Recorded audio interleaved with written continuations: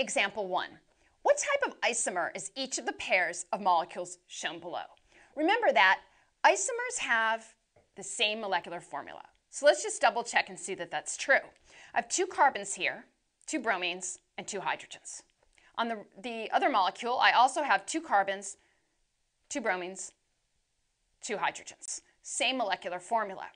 The first type of isomer is a structural isomer. So let's see if they have the same bonding partners. Each carbon is double bonded to another carbon on both of these, and then each carbon is bonded to bromine and hydrogen. Bromine, hydrogen. Same here. But they're not the same geometrically. They differ in their spatial arrangement. So these are not structural isomers since they have the same bonding partners.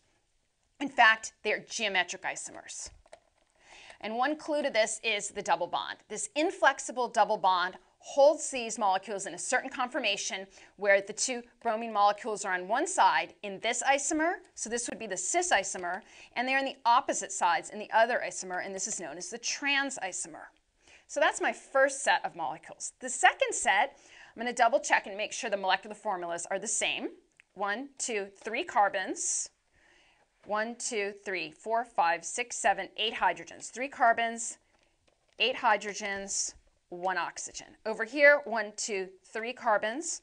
1, 2, 3, 4, 5, 6, 7, 8 hydrogens, 1 oxygen.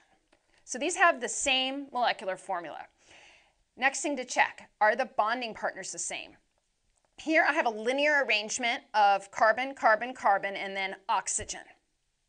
Here I have the 3 carbons, but instead of the oxygen being bonded to a carbon on the end, the oxygen is bonded to a middle carbon.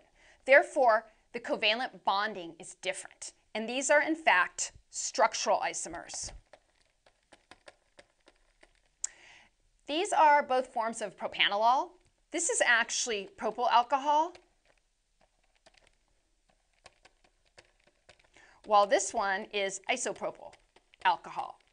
And again, these different isomers are going to have different properties.